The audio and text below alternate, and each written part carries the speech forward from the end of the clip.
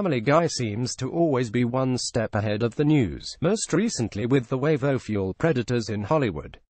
The creators of the hit Fox series spoke with The Hollywood Reporter ahead of the show's 300th episode and discussed how they joked about Kevin Spacey's behavior before he was accused in the media of ofually assaulting young men.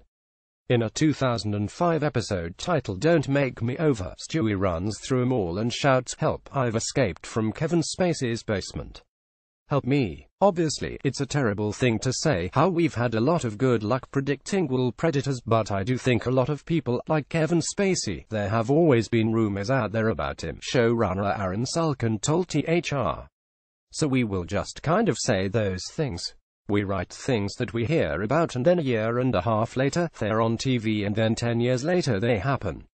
Most of the show's content stemmed from rumors the writers heard, according to fellow showrunner Richard Apple and the show's creator Seth MacFarlane. The Kevin Spacey thing is something I had not heard when it was pitched, MacFarlane said. The Family Guy writers have always had very open ears.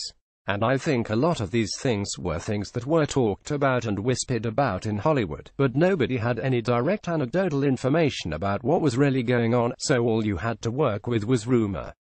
Paid content by compare cards have det. MacFarlane also made one of the first public jokes about Weinstein's inappropriate behavior at the 2013 Oscars. He made the comment after learning his friend and TED co-star Jessica Barth Waisley harassed by Weinstein in 2011. After reading the 5 actresses nominated for the supporting actress category, MacFarlane said, "Congratulations, you 5 ladies no longer have to pretend to be attracted to Harvey Weinstein."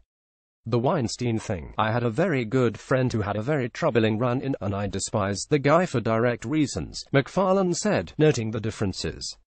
As for what makes it to the screen on Family Guy, Apple explained that it has to have some basis for a joke since the legal department finally combs the content.